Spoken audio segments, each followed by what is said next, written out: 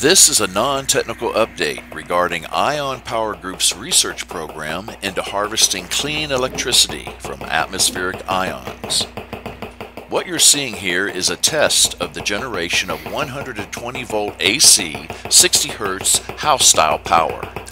This red cable is connected outside to patented carbon nanofiber elevated on poles to 39.5 meters. The harvested electricity from atmospheric ions places a charge on these two silver capacitors that periodically discharge through a magnetically quenched dual spark gap.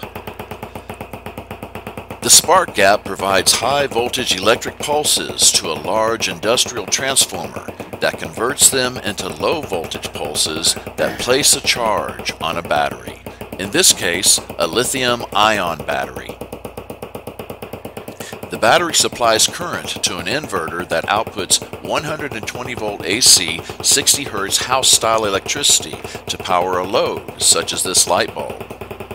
Other loads can be substituted, operating until the battery runs out of charge and can no longer power the inverter, at which time ion harvesting can be used to pulse charge the battery again.